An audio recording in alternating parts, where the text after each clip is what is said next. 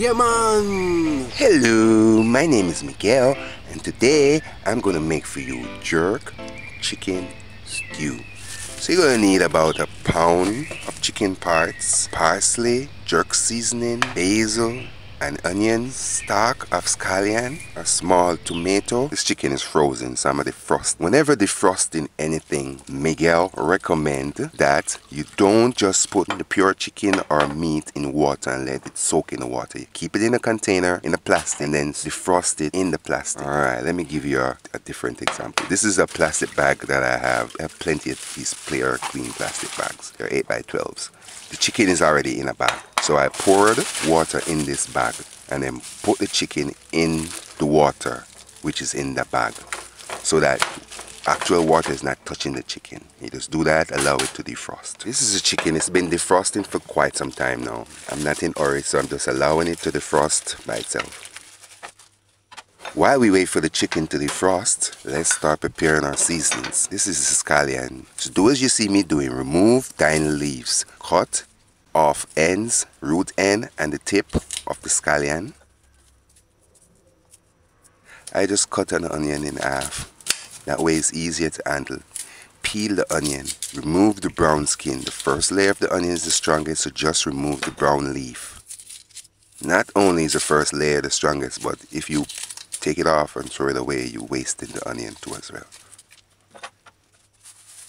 Alright, a small spring of thyme. See, jerk seasoning has a lot of these seasonings in it already. I don't want to add too much things. 2 garlic cloves is good enough. Just remove the leaf. Cut off any spoilage that you might see on the garlic.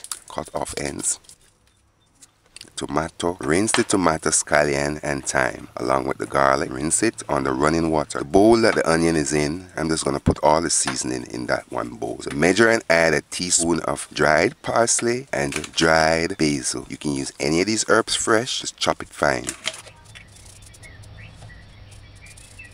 Measure and add a teaspoon between a tablespoon of sea salt. I use sea salt, but you can use any cooking salt. Put this aside. The seasonings, the onion and the scallion, I'm going to chop those when it's close to cooking. I'm going to dice it when it's close. This is a chicken. It's getting soft. It's not... I believe something happens to the chicken if you just leave it in pure water. If you leave it in pure water, you notice how it just get white. I don't really recommend that you put raw chicken in water to defrost. Either you allow it to defrost at room temperature by itself, or you do the method that you saw me just showed you. It's defrost. I just remove that water. Now this one plastic, no water touch. All the water is in it is frozen. The ice that was in the chicken, defrost. This is a chicken's thigh. Do as you see me doing. A chicken's thigh tend to be really messy. Get in between the chicken's thigh and remove the clogged blood. Trim off, cut off all fats. So you notice how the chicken still maintains its pinkish color. That's what you want. This is a chicken's leg. I'm just removing the skin from the chicken's leg. It's easy if you just use your left hand, hold the chicken's leg with your left hand and use your right hand to kind of peel off the skin with caution. Don't pull it too much because it's going to pop like you saw it did with me. But if you hold it and pull it with a certain force, you can take it off without the skin popping. This is the thigh. You notice how mucky and fatty it looks. Use a knife, trim off all fats. This chicken is probably old, but it's not spoiled. It's kept properly, so it's not spoiled. Whomsoever was selling the chicken, they've kept it frozen and they didn't leave it to defrost, get hot, freeze it again, defrost, get hot. They sell the chicken frozen almost the same way they got it. So do as you see me doing. Get in between the chicken's thigh, clean it properly, remove all clogged blood, fat, skin, stuff like that. Anything that's not chicken, just trim it off. Now, because this chicken is old, it's not that old, but when rinsing it now, when cleaning it, you can drizzle a lot more distilled white vinegar on it to aid in cleaning it properly. So I just drizzled about 2 tablespoons of white vinegar. Do as you see me doing. Use your finger and kind of rub the chicken and get in between the chicken's thigh and clean it properly. When you finish, throw the water off, and if you can, do this on the running water. I'm just demonstrating why you see me pouring the fresh water on a bowl. At the end of the day, this is what you want. Your chicken should be clean and pretty like this. Working in any area where you just prepare chicken or any poultry or meat, you clean it with bleach or white vinegar. Jerk chicken stew is not new. I actually went to a party when I got this. Occasionally I would cook it when I feel like for some jerk food. This is the onion. Remember I told you I wasn't gonna dice the onion until close to when the chicken is defrost? Now dice the onions, slice or dice the onions. Very rarely do you see me marinate. Today we're gonna marinate these chicken parts. So add your chopped onions to the 2 pieces of chicken in the bowl. Grind to puree or pulp 2 garlic cloves. Add your spring of thyme. Dice or chop the scallion. The scallion is optional. If you don't have access to the scallion, it's optional. This is jerk chicken, so anything you gotta have the Jamaican type of seasonings. The only thing that's not Jamaican here is the herbs, really. Tired for telling me over. We don't use herbs in Jamaica. Well, I do. So I just added the chopped scallion, the salt. About a teaspoon of salt is good for these 2 pieces of chicken. So once you add the seasonings, do as you see me doing. It's best if you use your finger and massage the seasonings in the chicken parts. Once you do that, use a cover, something that can seal the top properly so that all the fumes from the onion stays within the chicken and marinate. So use a container, use a lid and cover the bowl properly. Put it aside until ready for it again. Alright, this is a tip. This is jerk seasoning. If you're not sure, if you want to do this recipe and you're not sure how hot you want to get your jerk stew to be, do this. Do as you see me doing. I'm just going to use 1 tablespoon of jerk seasoning today. I know that 1 tablespoon of jerk seasoning worked for me. It's spicy enough.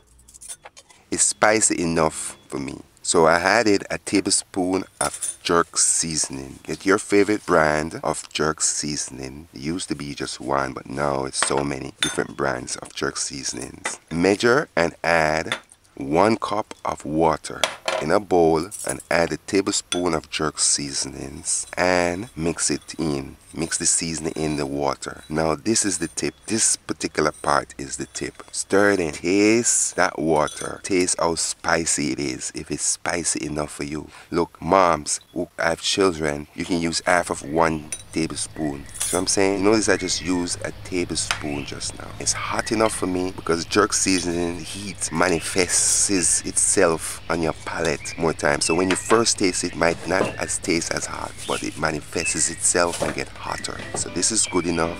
This is what you want to do. Put this aside until you're ready for it. The spiciness is just fine for me.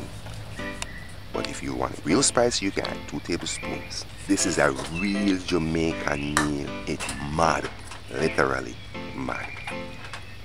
So this is our chicken's parts. Been marinating for about at least 20 minutes. This has been marinating for maybe about 30 minutes or so. If you're gonna marinate it longer than that, keep it refrigerated. Put to heat a medium-sized saucepan. A big enough pan where you can add, you just need a medium-sized saucepan. The stove gauge is on 4, medium-low. After a minute between 2 and there's no water in the saucepan because you don't want to add oil to the water. When the oil gets hot and if water is in it, it's gonna sparkle. So measure and add 1/4 teaspoon of cooking oil. The spoon that I'm using measures 1/4 teaspoon. The stove gauge is on 4, medium-low. Allow the oil to get hot. So a minute between 2 and you see a little smoke. Once you see a little smoke, that's a sign to say the oil is hot enough and ready. This is a piece of ginger. It's optional. Just a small piece, about 1/4 inch piece of ginger. The first bend of your index finger. Peel it and add it to the eating oil. Now take your chicken parts, remove excess. Use a fork in your right hand and hold the chicken in your left hand and just kind of remove the onions and the scallion. You don't want to cook those because it's going to get black in the oil and make the oil get dirty quick. So do as you see me doing and remove the seasoning. That's the onion and the scallion that we use. We didn't add any herbs to this because we're going to add the herbs to the seasoning, to the stew. Do as you see me doing. Place the chicken in the heating oil and allow. Then stay on one side. The stove gauge is on 4, medium-low. Allow. You gotta allow it to fry on one side and brown or get that golden brown look that you want before you flip it. Alright, so after 3 minutes, you're gonna move it. This is what it looks like. Stove gauge is on 4, medium, low. The pan was hot and the oil was hot, so it started cooking immediately. So just after 3 minutes, this is what it looks like. Flip the chicken. When you flip the chicken, on the other side, let it stay and separate and keep a little space between the chickens so that it cooks, so that it fries properly. Alright, 7 minutes later, those gauges on 4 still all this time. Don't ever poke the chicken with a fork. Somebody made a comment that when you stick the chicken with a fork, the juice, the flavor escapes, or it starts to get out the flavor of the chicken. I kind of agree with them. I've never thought of it before, but that person is right.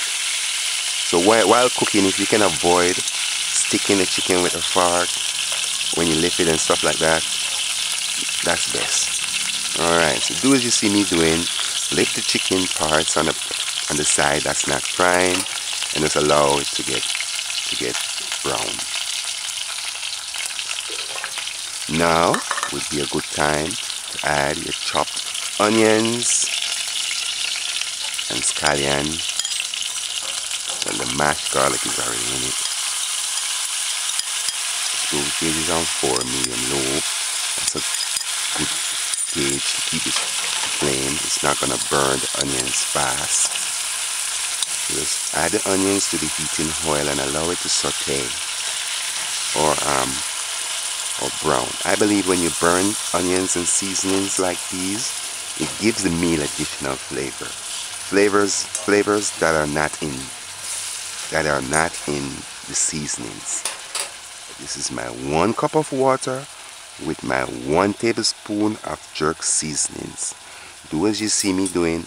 Kind of mix it out, make sure all the seasonings is mixed in the water properly. I now poured it in the bowl that the chicken was in, so I can get out all the other seasonings that's in this bowl. Get your lid ready. We're going to add water next. We're going to add this seasoned water next. Add a teaspoon of white distilled vinegar. It's going to just make the meal more tangy. Or tangy on top of spiciness. Trust me, the meal is mad. When you heat it, man, only a true Jamaican will enjoy something like this. Or people that like spicy food. It's been 13 minutes. Just stir your pot in, stir in the seasoning with the chicken that's fried and browned. So this is jerk chicken stew. I plan to do a jerk chicken brown stew. You can do that too, you know. You can brown stew it and use jerk seasonings. Alright, so once it's kind of brown and fried enough, it's been around 40 minutes now. Add stirring the jerk seasonings in the 1 cup of water while adding it to the pot. Once you add the seasonings, what I should have done, you could have diced the tomato and added the chicken that was seasonings, that was cooking with the onion and the scallion, and just allow the tomato to saute somewhat with it. You could have added about a minute or so after, or a few seconds after, but it's okay. I forgot, and you can add it now. So after the herbs, just dice the tomato and add it. Use the pan's lid and cover the pan properly. The stove gauge is on 4, medium low. Allow.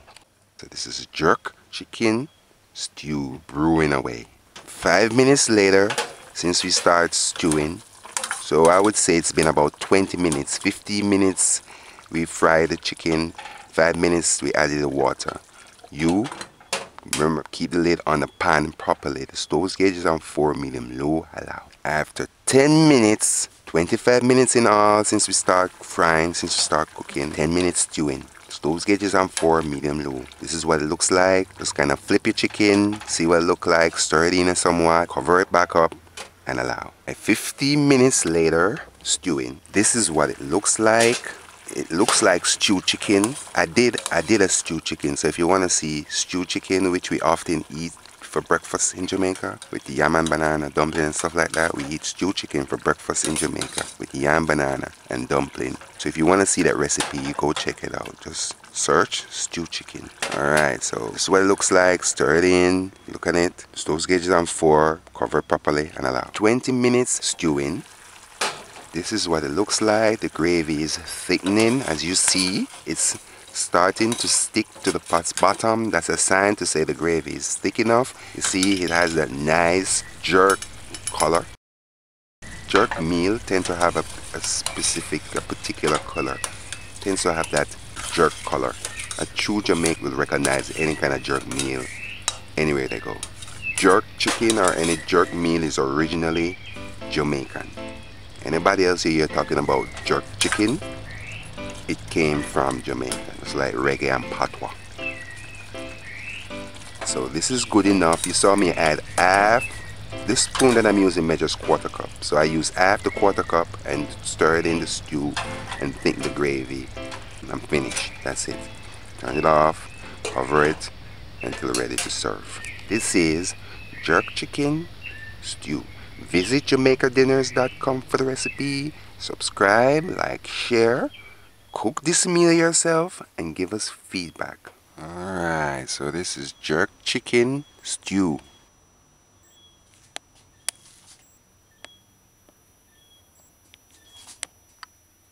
Alright, so if you want to see jerk chicken brown stew, look out for that video as well. Alright, so I'm getting ready to serve. So I just take a chicken's leg and place it right next to a bed of rice.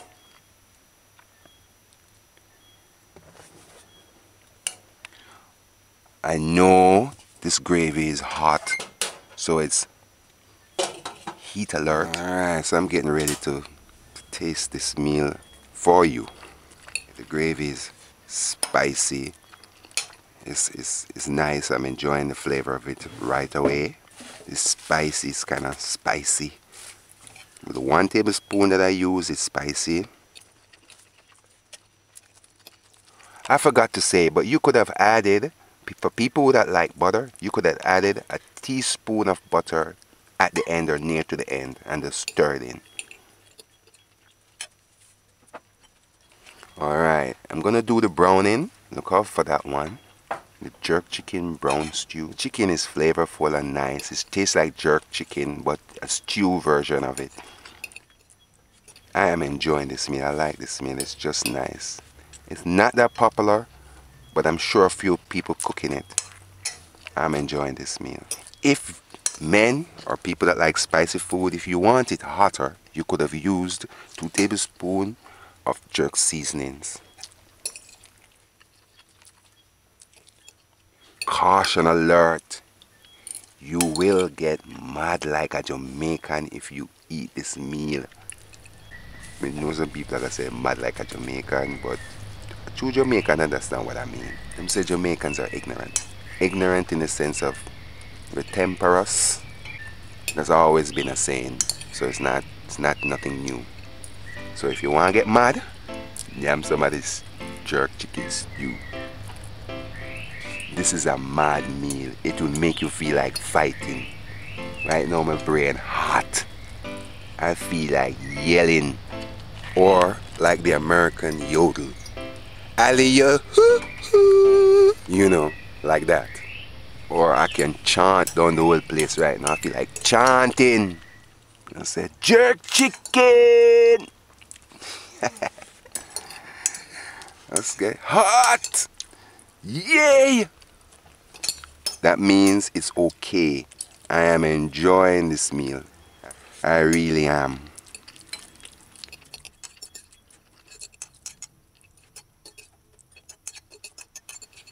I had a chant, and I'm trying to remember it. I had a chant.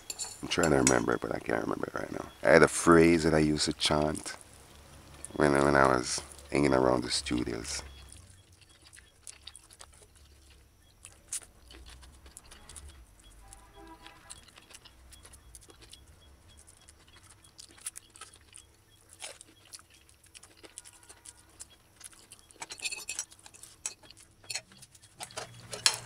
told you I was enjoying it, you see?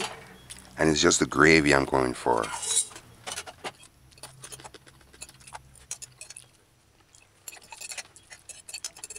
Like when I said, I'm trying to think, trying to remember the chant phrase that I used to use.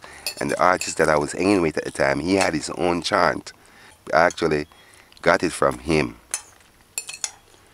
Alright, like how you hear me say, yeah man! That's a chant.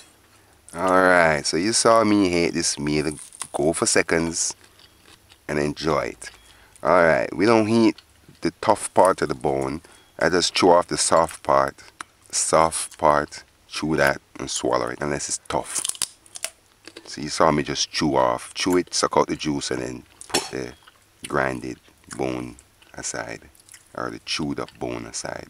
Alright, this is the tough part. If it's big like this, you can use your teeth, which I am not going to recommend you do, because you people that are not used to biting bone, you will hurt yourself. So only if you're used to, third world people, Africa, third world country, wherever, only if you're used to chewing bone, you can do this part. So this is the marrow from between the chicken's leg. Bone. The bone of the chicken's leg. So you can use your teeth and just kind of break the bone and separate the bone and take out the marrow and eat that. But like I said, because I don't do this regular, and me just chewing this bone, just chaw it or broke it, it actually made it didn't hurt me, but it reminded me that it's something that I don't do regular. Can't describe what it did to me, but it hurt me a little teeny bit. Alright, bye. Yeah man!